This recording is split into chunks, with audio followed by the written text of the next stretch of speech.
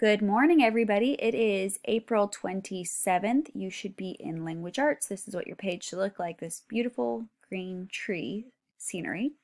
And if you scroll down, you'll see it's April 27th.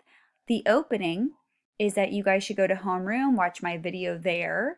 Your mini lesson is that you are watching this YouTube video right here about what we're doing today, and your work period is going to be logging into ReadWorks and reading 2 articles and submitting questions and answers.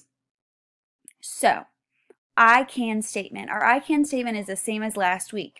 I can compare and contrast one author's presentations of events with that of another. For this week, you're going to be comparing 2 different historical events within the civil rights movement. So you guys are going to be reading, and I'll bring you to the passages right here.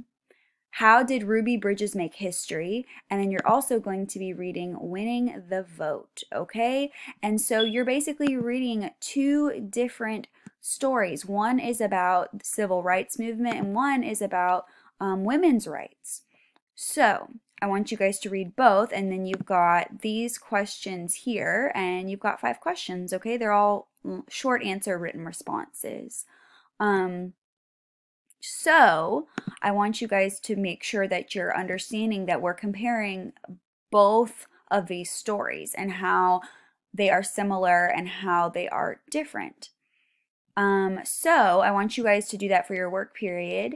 And if you guys need help logging into ReadWorks, I created this. It tells you to go here, put your class code in, click your name, and then this is your password. Okay, so good luck, everybody.